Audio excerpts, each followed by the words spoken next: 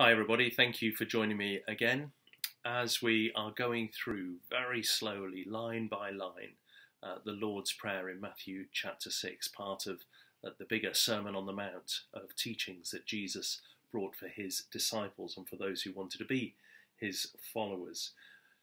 Yesterday we were focusing on the kind of disparity between this heavenly being, this God who is resident in heaven, yet still wanting to be our Father, to come and rest in us, to reside in and around and through us in the world down here, if I will. But that kind of disparity is accelerated in the next line, I think, when we read, "Hallowed" or "Holy be your name." As we come to pray, and that's what this block is all about, Jesus teaching us how to pray. As we come to prayer, it's really good, it's really important that we recognize just how holy our God is, just how all majestic he is. Sometimes some wag once wrote that rather than treating God as almighty, this writer suggested that we have a tendency to treat him as all matey.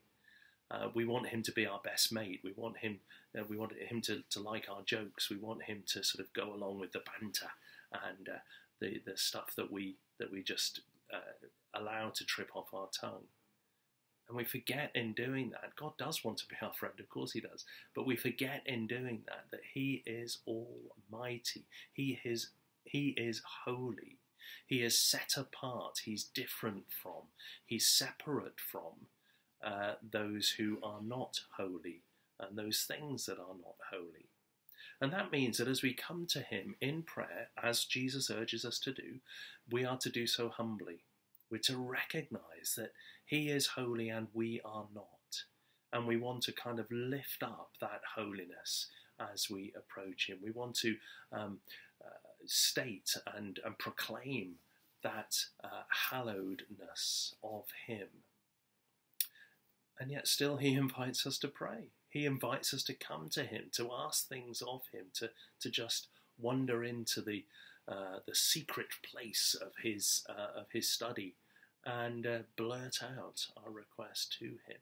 But in doing that, let's not be so crass that we forget that he is set apart. He is majestic, he is over all things, and he is mighty.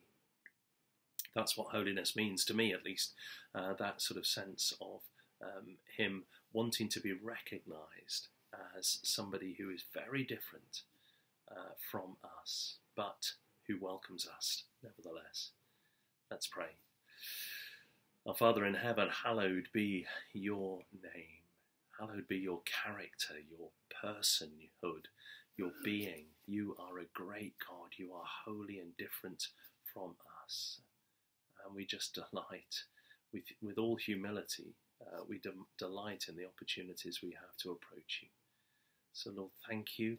Thank you that you invite us into your secret chamber to be able to relate to you.